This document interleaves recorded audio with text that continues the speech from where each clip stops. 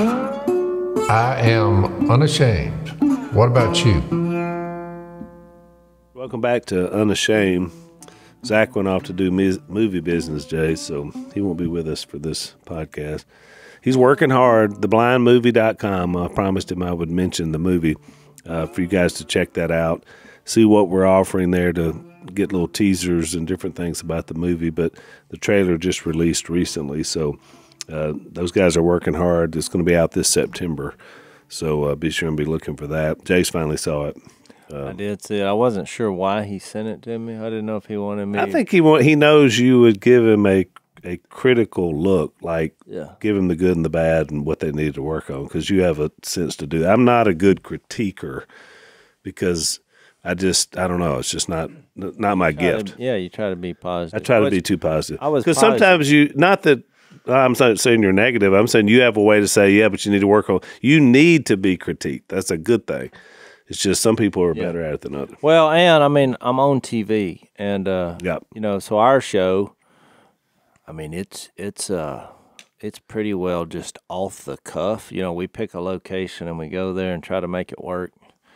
But so they'll send me after they put it together. You know, the editors and all. There's a lot that's filmed. Well, they try to, find the story in this, the point. You know, they say when you tell a story, you have a beginning, a middle, and the end, which is why I love that reference when I hear someone from Hollywood say that, because I always think about Hebrews 13:8, where it says Jesus Christ is the same yesterday, today, and forever.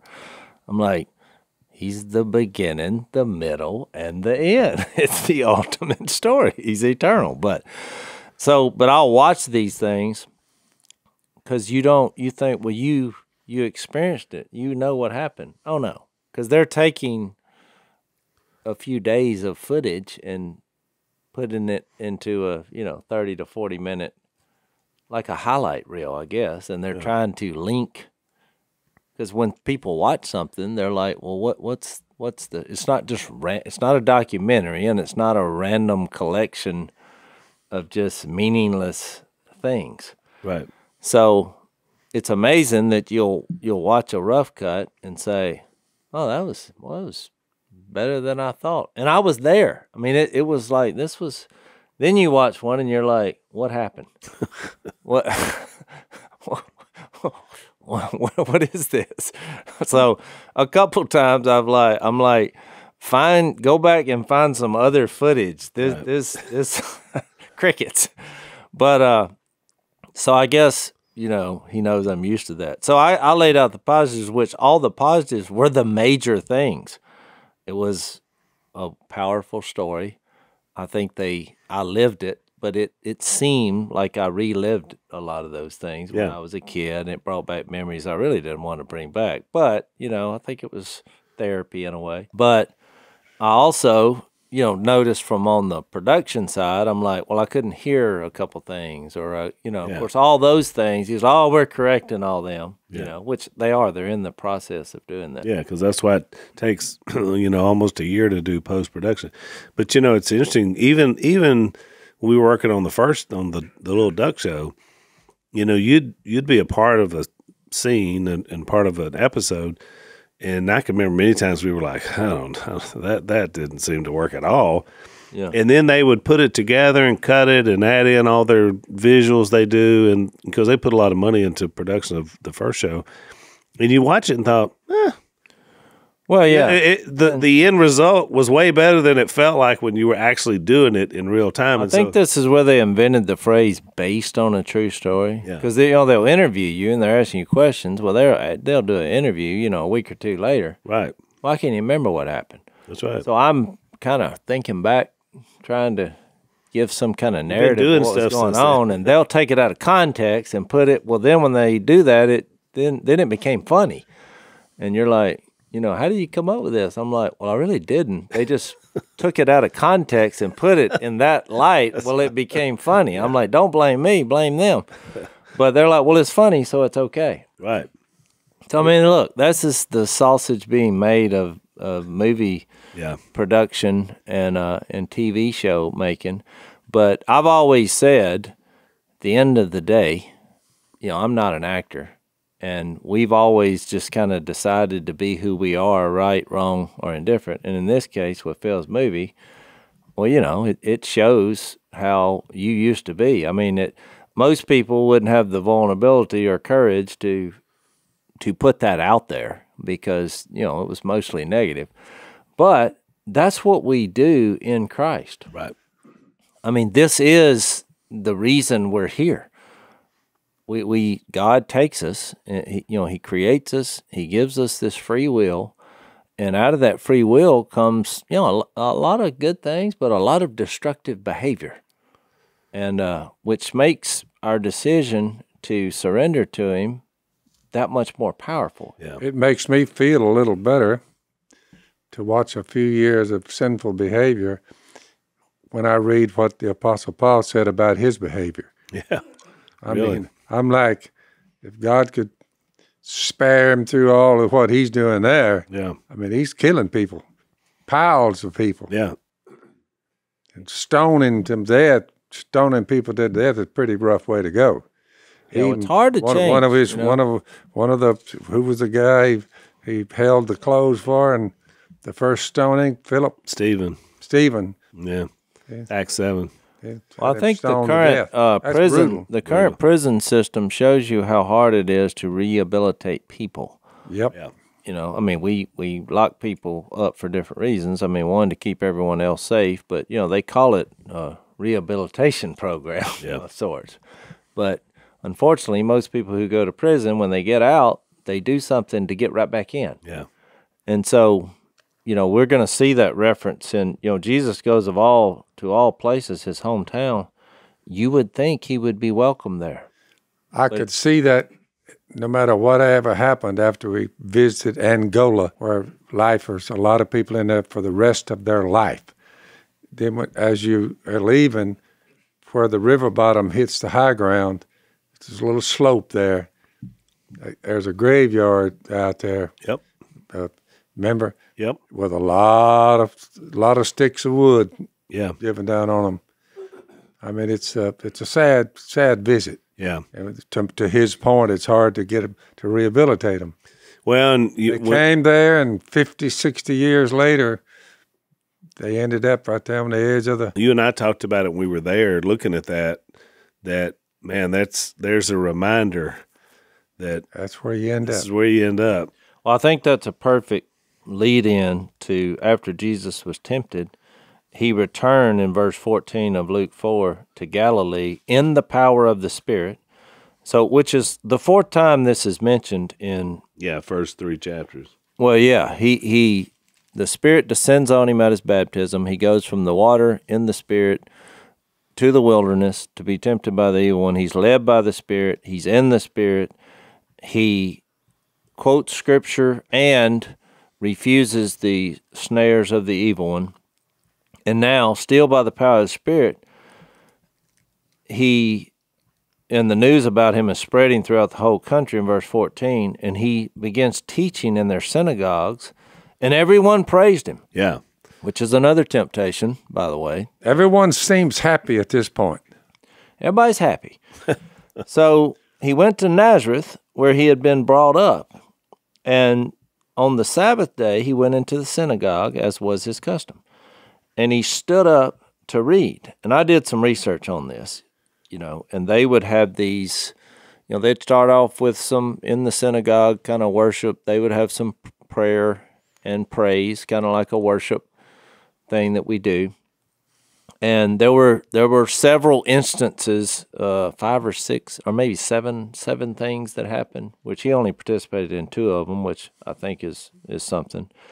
And so everybody would be standing up, and someone would read something from the prophets. I think they would read something from the law, then they'd read something from the prophets, and then he would go sit down, and then everybody else would remain standing, and then he would pontificate on the meaning of the read prophecy. This is what they did, in Israel, in synagogues, 2,000 years ago. So he stood up to read in verse 17. The scroll of the prophet Isaiah was handed to him. So unrolling it, he found the place where it is written, The Spirit of the Lord is on me. Which now, to your point, before references, and he comes to this text, he finds one that says the Spirit of the Lord is on me after it just said the Spirit of the Lord is leading him, is on him, it's coming upon him, he's in it, he's full of it, he's full of the Spirit. Yep. I think that's 4:1. Jesus full of the Holy Spirit. And it's written down a long time ago. So he picked he picked an interesting place because in Isaiah, there's a whole section, either named the suffering servant or the servant of the Lord. And it's always looked at as kind of mysterious to people from Israel because it was the picture of the Messiah that was to come. Yep. And that, you have Isaiah 51 and 52, that, and 53 that shows that whoever this Messiah is, he was not a good-looking guy, but he was going to redeem Israel. Root out of dry ground. Yeah. He was going to suffer. He would be pierced. It was a difficult passage when you think about it because you're talking about someone to lead you out, but it also looked like somebody has been brutalized. He's going to go through a hard time to do it. Even if you go back and read Isaiah, I think it's 7, 14, and 15, you have that famous prophecy that he would be from the seed line of David and he would be of a virgin. Yeah, came from a virgin, would be called Emmanuel. All these things came true.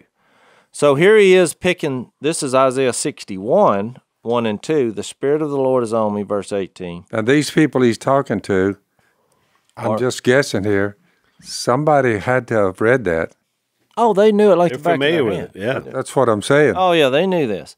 The Spirit of the Lord is on me. They're at a worship service and they're reading the Bible. And the old heads have been coming here for years. Oh, yeah. Reading these texts. You got to remember something. And everybody's happy. That's really key to understanding what's fixing to happen. Because when we think, we go back to our hometown, what would happen? But you got to remember, his hometown was being controlled by the Roman Empire. These people are under the thumbnail of oppression. They're not happy. They're having to pay taxes. These people have invaded their hometown, and I don't think anybody would be. They were in a state of persecution. Yeah, nobody would be happy with that arrangement. This is how wars get fought. When some other country invades your country and takes over, people rise up because they're not happy about this. So they're waiting on this said Messiah because, and you'll see from this passage that he chose, this is good news to them because they don't like the being occupied and being oppressed. So you look throughout their history, and it wasn't like it is now. I mean, there were different times where their other kingdoms came in, but this was a unique situation because they were still holding on to their Judaism fully, and yet they were controlled by the Roman Empire. They're being oppressed. They're not free people. No, this so watch is all what the way he back reads. to This that. would hang on, Jase. Let's take a break. So one of the things that recently I've been looking into getting some increased life insurance. That's not something you think about a lot when you're younger, although I think it's important that you should because that's probably when it's needed the most. When you have a young family, if something were to happen to you, you want to be able to take care of them best you can. And this podcast is about, of course, eternal life insurance, but life insurance even on this earth is important as well. And so that's one of the reasons I've been looking into it. One of the sponsors of our podcast that is great to be able to help with that is a company called Policy Genius. And so basically, they've been built to modernize the life insurance industry. Their technology makes it easy to compare life insurance quotes from America's top insurers in just a few clicks to get your lowest price.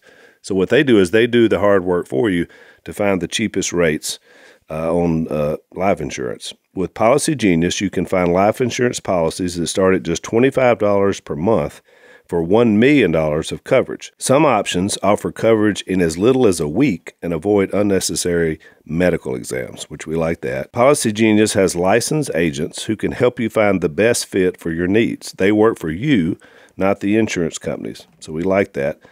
They are no added fees, and your personal details are private. So they have thousands of 5-star reviews on Google and Trustpilot. These guys are great. Your loved ones deserve a financial safety net. You deserve a smarter way to find and buy it. Go to policygenius.com/Phil. Click the link in the description to get your free life insurance quotes and see how much you could save. That's policygenius, all one, .com/Phil. policygenius.com/Phil.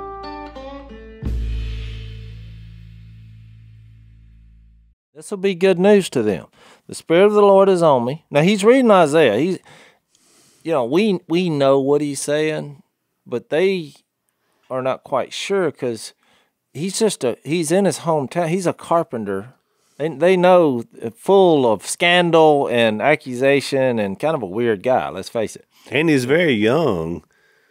Well, he's 30 years old. 30 years old. It's in their culture was young to be in a role where you're going to be like teaching people and all that. So, yeah. So the Spirit of the Lord is on him because he has anointed me to preach the good news to the poor. Well, these people are poor because of the Roman invasion here. I mean, they're not as rich as they think they could be or whatever.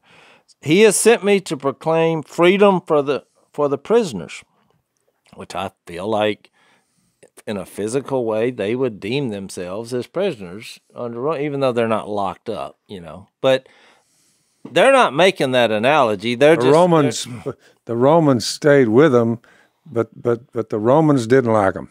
Yeah, right. So they didn't like this bunch. And recovery of sight for the blind, which is probably, something that they were probably having a hard time wrapping their head around. What somehow or another this Messiah going to heal us and different things and help the blind. You make an interesting point because there's a higher and lower thought here, Jace. They're probably relating to macro political issues, but each one of these, of course, is a personal. It's all speaking to their personal blindness, their personal. Right. Yeah, it's a spirit. He's making a spiritual point. They're having a physical application. Yeah, that's a good. So to release the oppressed, and I'm sure that's probably the main thing they heard. Yep. Because if I was being occupied, and there was a prophecy that someone was going to come and make all this right, this would be something I would want to hear. Now then it says an interesting phrase, to proclaim the year of the Lord's favor. So which is a quote, and most people, I don't know how you feel about this, Al, but it's a year of Jubilee reference in Leviticus 25, or 24 or 25, and I read it. So it's like every 50 kind of a little time frame when this is going to happen. Well, it was every 50 years there was like a clean slate. It's your debts were canceled. Now it was every 50 years, which is a lot of time. But it's like everybody got a new start. Yeah, like if you're in prison, you get out of jail. You you don't owe anybody any debt. They call it the Day of Atonement. You just got to start over under this old law system. Reset, yeah.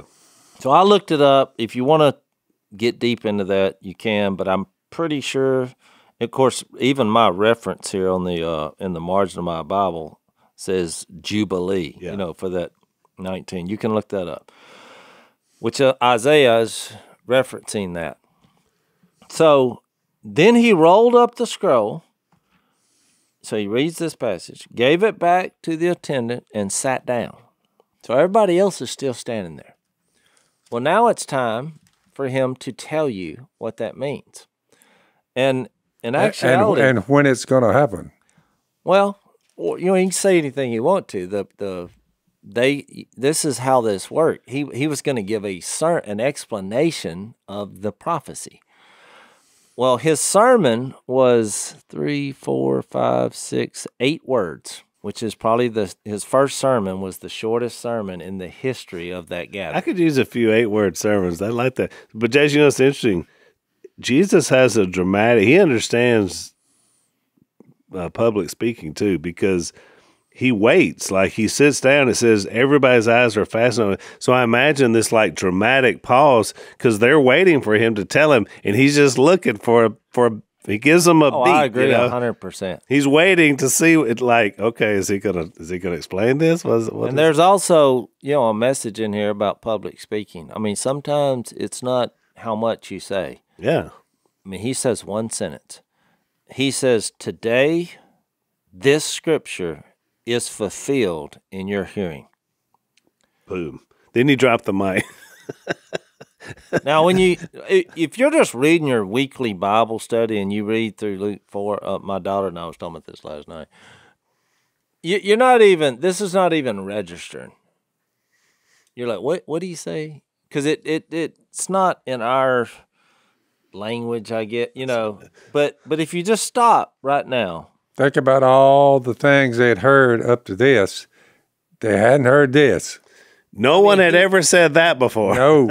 It was, I guarantee you there was a murmur. It's like, what do you say? What do you say? Today, this scripture is fulfilled. Well, so then you have to go back. I'm sure there was some rustling back through the, so let me read this again. The Spirit of the Lord is on me. Is he talking about him? Because he has anointed me. Is he claiming to be anointed from the Lord? And he's going to preach good news to the poor and free the prisoners and recovery of sight for the blind. I'm still not sure what that means, but to release the oppressed and proclaim the year of the Lord's favor. He's going to institute the Jubilee? The Jubilee. Are we fixed to do a clean slate and he's the one doing it? So that's why the response is what it is, because they all spoke well of him because they thought, well, I like this. If you have a way to pull this off, we fixed to be free. He's going to fix my cataracts. I'm going to be, we're going to lift this oppression. He's going to make me rich somehow. And so they were amazed at the gracious words that came from his lips. And then there was a, wait a minute, there was a Q&A that just miraculously evolved.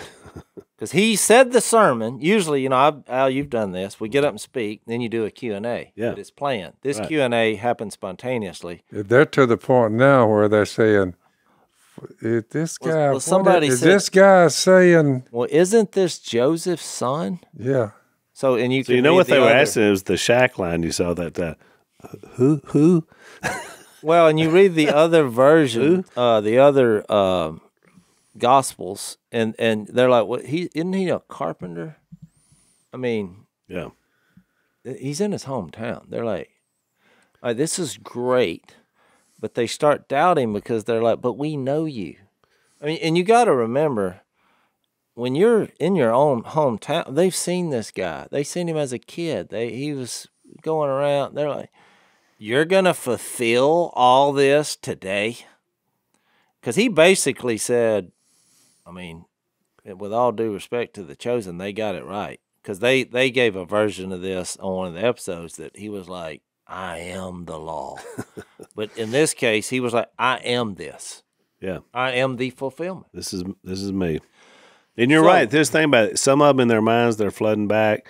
They're watching him and Joseph and maybe some of his brothers delivering something they've made somewhere, and you just get to thinking like, well, he's just a guy up the street.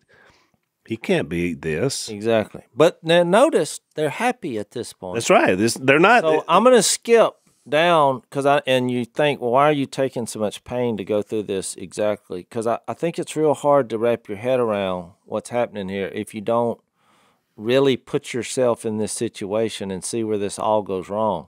So if you skip down to verse 28, now I'm skipping over his answer to the question, well, isn't this the carpenter? Isn't this Joseph's son? It can't be. He can't be this.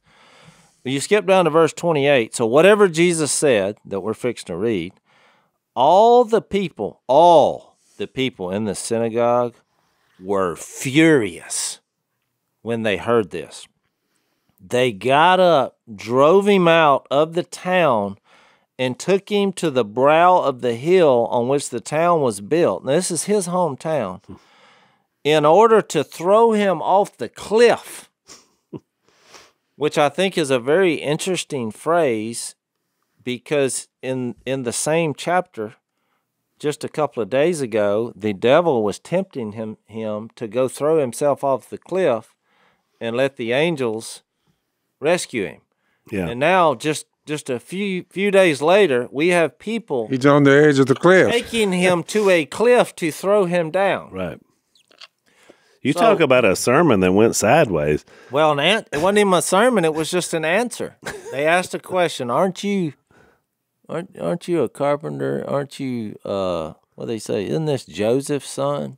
Which is an interesting question. Yeah, right.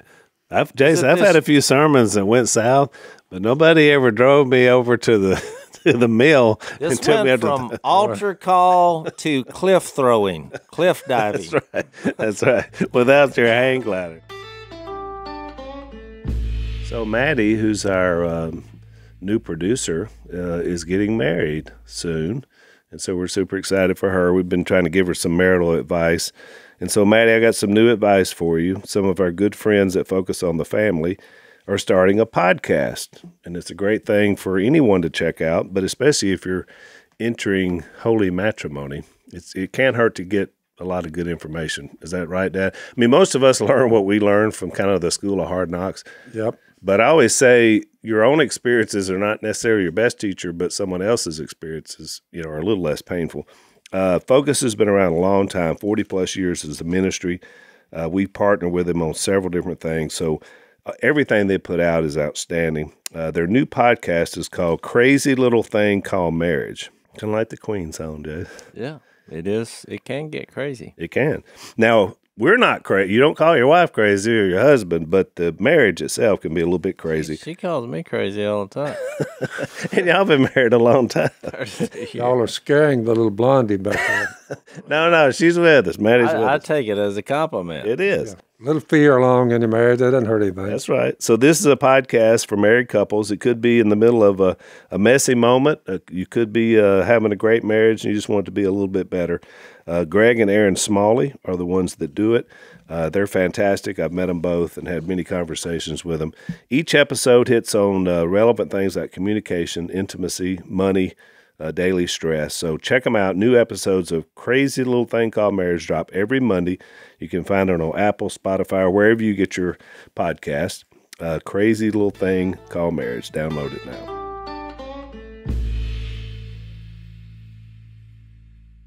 So the reason I did that this way is you're like, what could he have said? Because everything was going great, and he spoke the truth. Yeah. He is the fulfillment. We know who he is. Shouldn't the people in his hometown have figured this out by now, that maybe this wasn't a scandal, that he came from a virgin, in quotation marks? And what if this is really true? He's making this claim.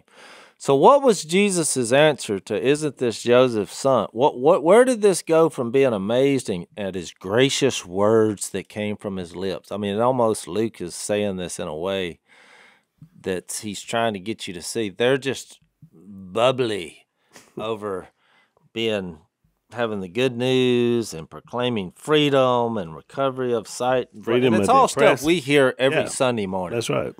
People get up and say, hey, we're going to tear some walls down. We're going to break some chains. Those of you that were blind, you'll see now. We're going to, who wants their miracle today? People are going to see. It's the same kind of sermon they got. You know where it came from. Mm-hmm.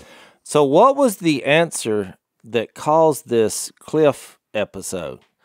So you go back to verse 23. Jesus said to them, surely you will quote this proverb to me, physician, heal yourself. Do here in your hometown what we have heard that you did in Capernaum. So you're like, what? Which is really interesting to get that answer to that question, because that would be they would have said what? So I don't think they had so much a problem with that statement, because he's basically saying, you're going to say, because once you wrap your head around that I can heal the blind, give release, free the oppressed, proclaim freedom for the prisoners, and preach good news to the poor. Well, he also gives you a little clue there, Jace, that he had been doing some things that he assumes they would know about.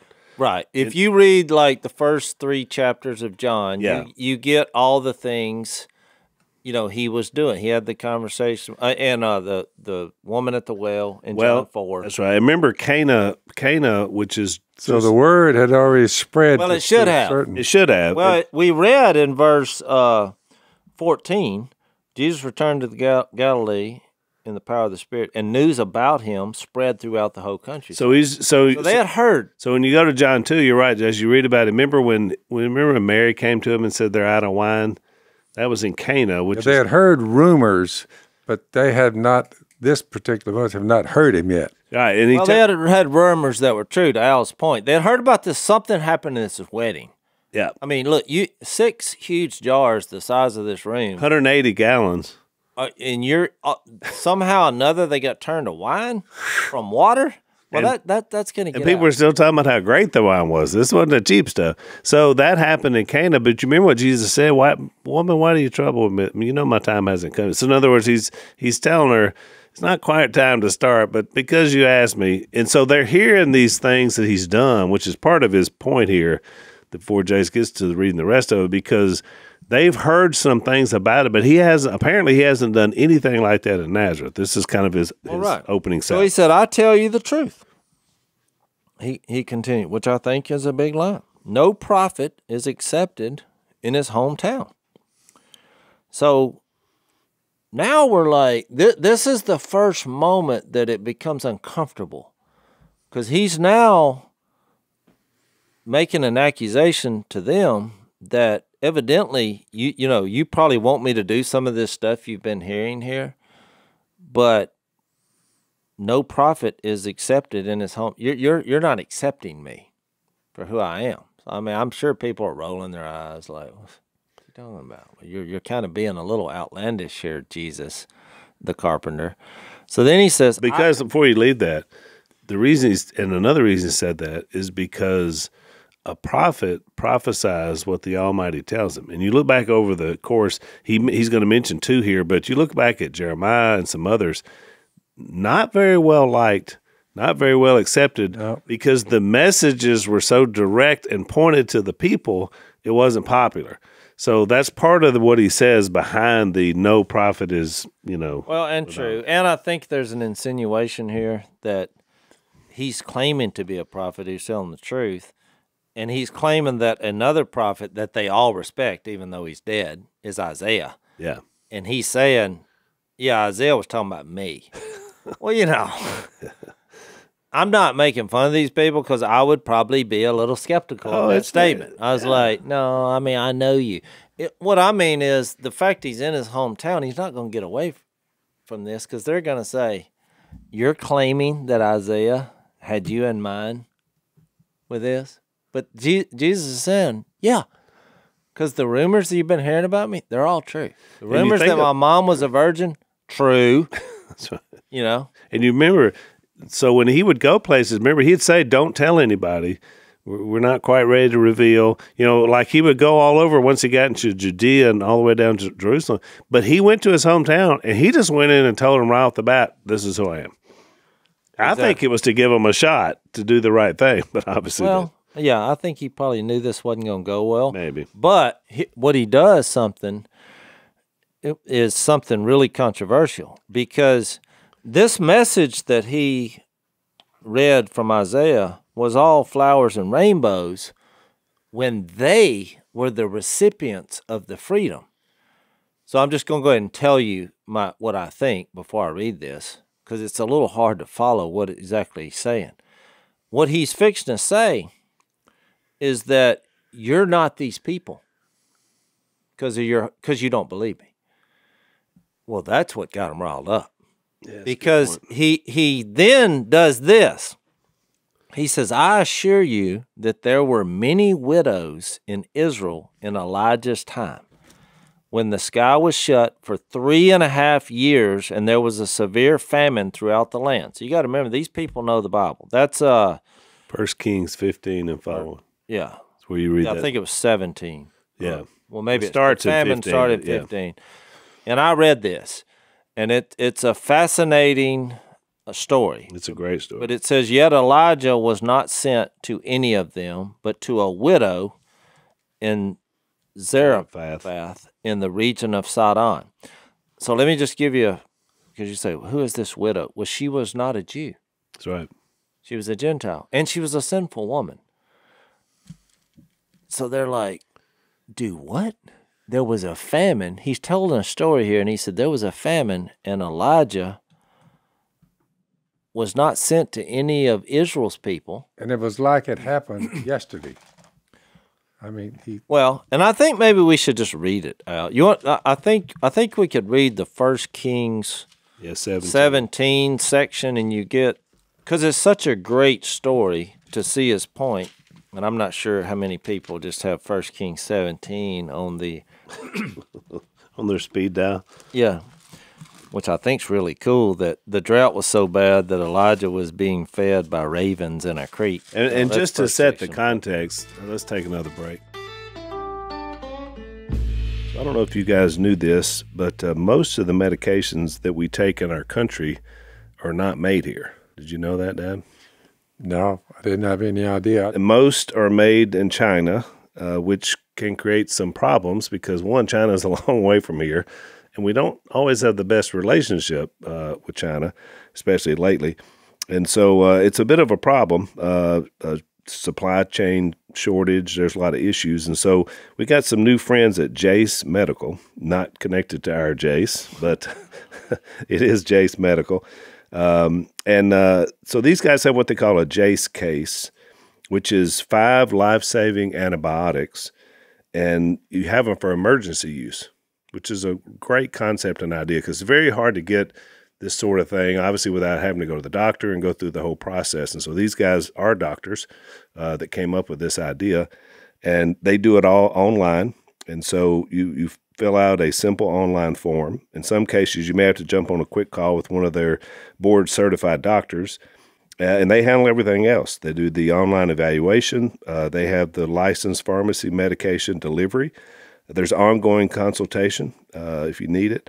And I met the guy that started. He's just a small-town doctor who had a great idea, especially if you're rural. Like I said, you're trying to prepare in case something goes wrong. So they have doctors online that you consult with, and that they're going to talk to you. So they're going to make sure everything is keeping you safe and helping you out. Jase Case is what they're called. So prepare for everything with the Jase Case. Go to jasemedical.com. Enter the code Unashamed at checkout for a discount on your order. So the promo code Unashamed at jasemedical.com. There was a wicked king and queen, Jezebel and Ahab. Yep. Okay. And so the reason there was a famine is God was trying to get their attention. And so that's the setting for what happens here. So, times got tough here. There was a famine. I'm sure they were all familiar with that. 3.5 years, no rain. And so he's eating, ravens or, the Lord's taking care of him. But in verse 7, sometime later the brook dried up because there had been no rain in the land. The word of the Lord came to him, go at once to Zarephath of Sidon and stay there. I have commanded a widow in that place to supply you with food. So he went there. He came to the town. A widow was there gathering sticks. He called to her and said, would you bring me a little water in a jar so I may have a drink? As she was going to get it, he called, and bring me a piece of bread. As surely as the Lord your God lives, she replied, I don't have any bread. And which, by the way, the reason I'm reading this is in this same chapter talking about the temptation of Jesus, you also had a temptation over being hungry and a piece of bread. I mean, you're seeing some similarities in what he's pointing out here in that. I don't have any bread, only a handful of flour in a jar and a little oil in a jug. I'm gathering a few sticks to take home and make a meal for myself and my son, that we may eat and die. So she's saying, I'm about to make our last meal. This is it. We're out of food. We're out of food. We're out of everything. It's over. This is our last meal. It's going to be special, and then we're going to die. Elijah said to her, this is verse 13 of chapter 17, 1 Kings, don't be afraid. Go home and do as you've said, but first make a small cake of bread for me from what you have and bring it to me, and then make something for yourself and your son. Now, look, any human being on the planet, if you're at your desk door and it's all over starvation, you're thinking this is the biggest hustle con, and this is the old, hey, the Lord told me you to give me some bread. Because what she should have said, or what I'd have said, is, well, he didn't tell me. This is like the email from Nigeria that says, you know, you got $10 million here. If you'll just send me 1,000, I'll tell you how you can get it. But actually, I read in verse 9 that God had told her to do it. So now it's happening. Right. So verse 14, for this is what the Lord, the God of Israel, says, the jar of flour will not be used up, and the jug of oil will not run dry until the day the Lord gives rain on the land. She went away and did as Elijah had told her. So there was food every day for Elijah and for the woman and her family. For the jar of flour was not used up, and the jug of oil did not run dry, in keeping with the word of the Lord spoken by Elijah. And look, then the story even gets greater than that, because sometime later, the son of the woman who owned the house became ill. He grew worse and worse and finally stopped breathing. So she said to Elijah, well, what do you have against me, man of God? Did you come to remind me of my sin and kill my son? That's why I said she's a sinful woman. And thought, well, they've done a little diagnostic on my heart and realized that I'm terrible. She's basically saying, why deliver me from my last meal if you're just going to kill my son anyway? It was her point. So Elijah said, give me your son. He took him from her arms, carried him up to the upper room where he was staying, laid him on his bed. Then he cried out to the Lord, O Lord my God, have you brought tragedy also upon this widow I am staying with by causing her son to die? Then he stretched himself out on the boy 3 times and cried to the Lord, O Lord, rescue this boy and let the boy's life return to him. The Lord heard Elijah's cry, and the boy's life returned, and he lived. Elijah picked up the child, carried him down from the room into the house. He gave him to his mother and said, look, your son is alive. Then the woman said to Elijah, now I know that you are a man of God and that the word of the Lord from your mouth is truth, which is a real profound statement, because that's how this crowd should have responded to Jesus' word. That's why he said, I'm telling you the truth. So, and he's making a subtle reference, Jase, that he doesn't mention in his version of the resurrection. Calls for a little patience, well. Little patience exactly. on that part. That's why I wanted to read it. The ramifications of this and the shadow of this are obvious. Yep. That Jesus is the Son of God. He has the power to redeem. He has the power to raise the dead. Yep. That he is the fulfillment. This is the guy. And here's why this just went off the rails. What Judaism has been doing up to now is you get up and you talk about God and how awesome he is, which is great. And then you talk about how you can follow the commands to somehow please him. Jesus is basically saying, believe in me and follow me. I mean, he's turning this all upside down. I'm the fulfillment of this. There's a new way about functioning with God. You're looking at him. Plus, they've never heard this. Never heard But they did have Elijah's story. Well, they did, but it infuriated them because he's saying, well, let me just keep reading. So you go back to verse 26. Yet Elijah was not sent to any of them, but to a widow in Zarephath. So we read that, in the region of Sidon. And there were many in Israel with leprosy in the time of Elisha, the prophet. Yet none of them was cleansed, only Naaman the Syrian. And that's 2 Kings 5. We have another Gentile. From Syria. They're both from Syria. Well, and guess this. This guy's rich, which makes this worse. Because you think, no, wait a minute here. Didn't this all start off with saying, I came to preach good news to the poor?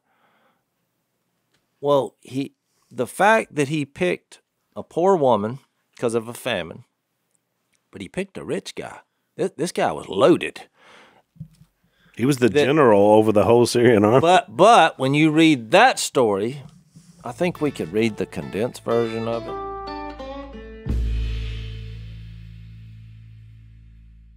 Yeah, I can tell the story. So he's up in Syria, and he's got leprosy. And the king in Syria says, well, have you considered maybe going down to the prophet in Israel? Which is pretty amazing. He says, I've heard big things about him, which is kind of interesting in the context of what happens here. So Naaman leaves Syria, comes all the way down to Israel, has all this entourage, and he's got money, and he comes up to the house, and Elisha just sends a servant out and tells him what to do, and it offends him. Yeah, because he's like, I'm the powerful general. I came all this way, and you got this servant that comes out and tells me to go dip in the Jordan River 7 times. So he's like kind of furious about it, but then one of his servants says, well, if he had asked you to do something great, wouldn't you have done it? Wouldn't you have done it? Mm-hmm. All he's saying is just go down here to this river. And so then he does. And of course he did. He kind of kicked and screamed a little bit. Right. But he did it, and he's healed. Then he's overwhelmed. Because, if you have leprosy, which there was no cure, he wants to now go give him a reward. Right. And I think this is the fascinating part of the story, just for bonus stuff. So he goes back and tries to pay him. And Elisha is like, no, I don't want your money. Just go praise God. And, I don't do this for money. So one of Elisha's Gehazi servant, Gehazi, he sees opportunity here.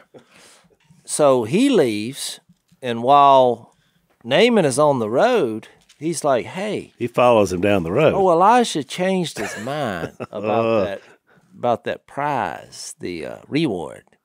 So here's Naaman. He's got all this wealth. He's like, dude, sure. I don't have leprosy, Hold out your hands, here you go. And so what I think's really cool about the story is, it's bad for Gehazi. So since he did that, well, then the Lord who healed Naaman's leprosy gave that same leprosy to Gehazi. That's right. All of a sudden, as he's carrying his silver, I heard a guy preach a sermon on this one time, Jason. When he comes back to Elijah says, "Where have you been?" And the Hebrew phrase, his reply was, "Nowhere in particular."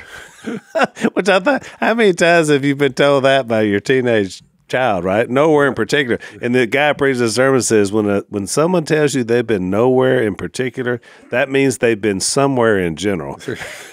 And up to no good. I feel the same way when you ask somebody where they're from, and they're like all over. Yeah.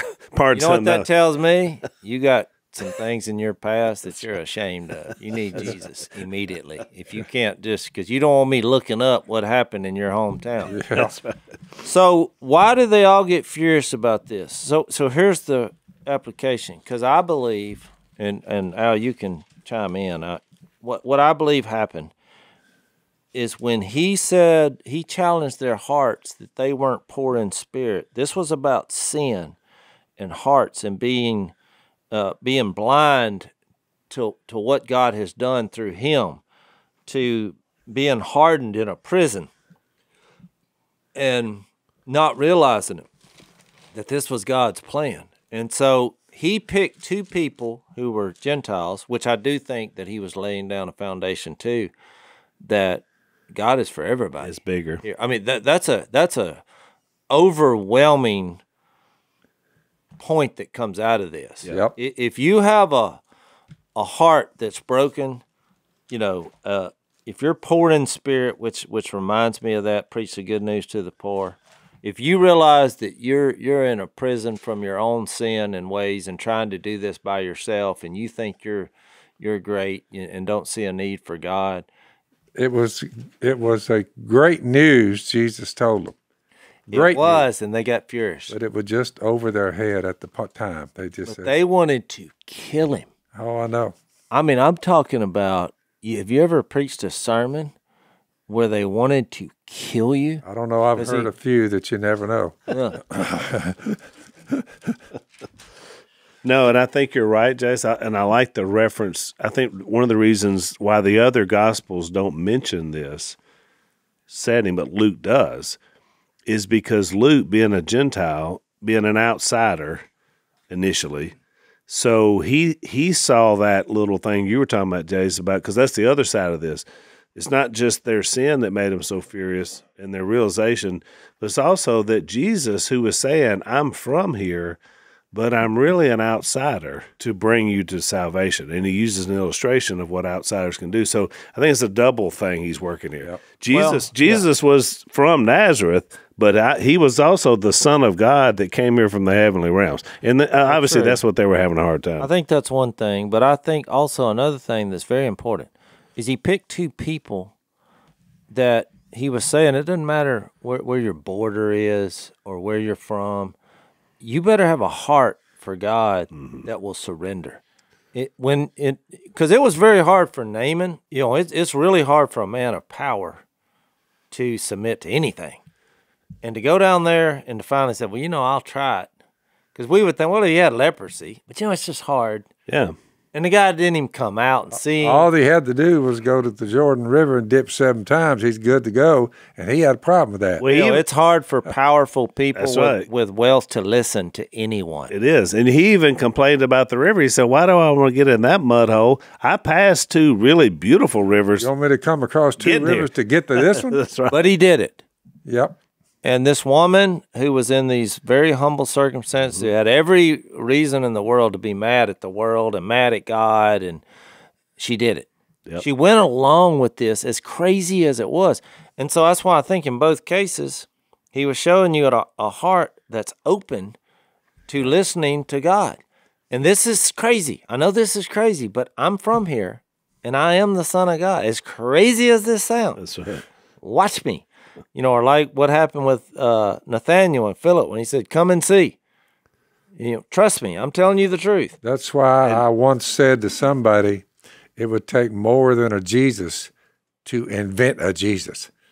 Yeah, no, I agree. But this is proof of it. So, and Jay's about this woman, I think the reason her son died and then Elijah resurrected him was to show her that if you trust in me, anything is possible. In other words, if she doesn't make the first cake, then her son was going to die anyway a little while later, but there would have been no bringing him back. Yep. Had the prophet not been there. Jesus knew they were familiar with these 2 stories. The reason we had to read it is because most of our listeners are not familiar with these 2 stories.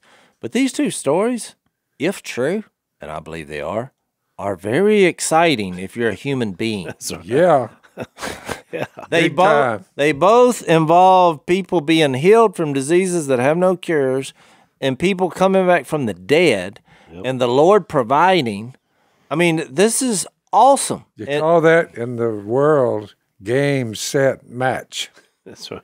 Exactly. And Jesus is using 2 awesome stories to telling religious people that I am the fulfillment of that. And look, here's what we're getting out of this. We're getting good news. But it's not what they're thinking, because I believe they were putting this in the physical sense. They thought, well, when are you going to crush Rome? Well, you better get on verse 30. You better do it pretty quick because you're running out of time.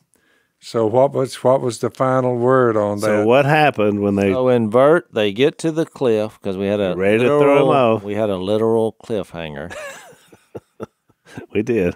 And God does what the evil one tried to get Jesus to do earlier, somehow, whether it was angels. And you remember, after the evil one left, or Jesus left the temptation, you remember what happened? And this is in one of the other Gospels. Angels came and attended to him. The very thing the evil one was trying to get him to do happened, but it happened on God's terms, not from selfish ambition. And here the same thing happened. They were fixed to throw him off the cliff. And verse 30 says, but he walked right through the crowd and went on his way. Now, it burns religious people up to not know more details. That's right. But somehow, God protected him. That's right. And maybe just in confidence, he walked right through them and said, you won't touch me. Which the whole point is, if you trust in the Lord, you're in good hands. All things are possible. I love it. All right, we're out of time. We'll flesh it out just a bit more in overtime if you want to follow us over at blazetv.com/unashamed. Thanks for listening to the Unashamed podcast. Help us out by rating us on iTunes. And don't miss an episode by subscribing on YouTube, and be sure to click that little bell to get notified about new episodes. And for even more content that you won't get anywhere else, Subscribe to Blaze TV at blazetv.com/unashamed.